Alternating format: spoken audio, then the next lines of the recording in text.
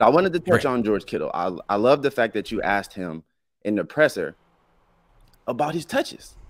And he said, fair question, right? In his own words, he was like, okay, well, I haven't went into Kyle Shanahan's office. To me, in a presser, you were better off going into the office if you're going to let people like me talk about it on the internet. Right. To me, he was better off just saying it to Kyle behind closed doors, because to me, Jimmy is not the quarterback that's going to get it done for him. No. For him to get the ball. No. Jimmy, you know, Debo goes into Kyle's offense remember that story? Debo goes into Kyle's office every day just to talk. You think that's because he really likes Kyle, or you think because he's smart? I think it's because he's a little intelligent. I think it's because he's really smart. And so, Kittle, man, I think you're smart too. Jimmy's not the guy to talk to. You got to go above Jimmy in this hierarchy. Yes. And I love the fact that Jimmy's hanging out with Kittle and all those things. But, I mean, he's definitely not hanging out with him in the offseason. We know that. Doesn't return his text. So how good of a friend is he really, George? How possibly could he be? But that's all right. Trey Lance is walking now. I love the fact that you give him this. I'm a huge Trey Lance fan, by the way. I was at the game when he got injured. It was terrible. I was yelling at fans because I knew they would cheer. I knew they would cheer for Jimmy. So I was yelling at all the fans, just pissed off, because that's a teammate at the end of the day. And he's a lot like the second coming of Alex Smith, just not physically, just in terms of how quickly the fan base turned on him. We don't want you. Like, instant. Dude, you haven't given me. I've started 4 games, yo. Like, can you chill? But it's like, oh, Aaron Rodgers or Justin Fields or Jimmy. It's like, you guys are ridiculous, man. Give him a chance. Ridiculous. Yeah. But that was all I wanted to Bears fans were patient with Justin Fields. Their patience has been rewarded. It has been. It has. Funny how that goes. Nightmare.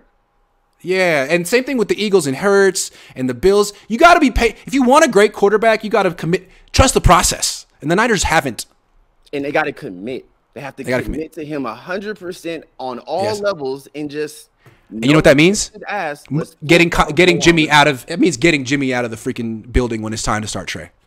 Next year can't come fast enough, because I know when that moment comes and we're in that playoff situation, and I got to rely on Jimmy because Kyle only had first half of plays scheduled out.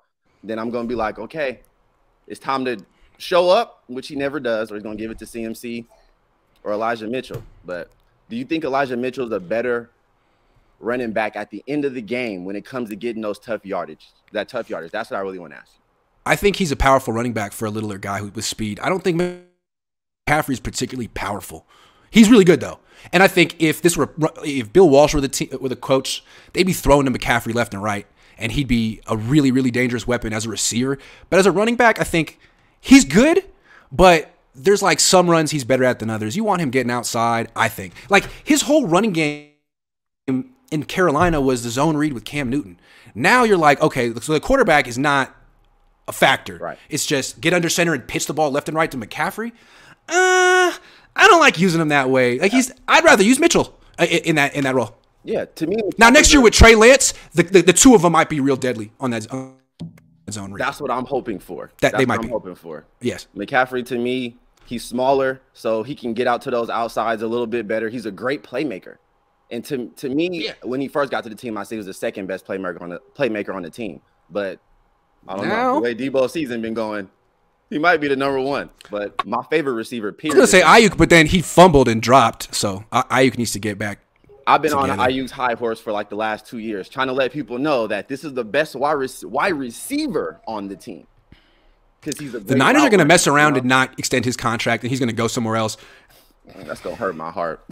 He's going to be the next DeForest.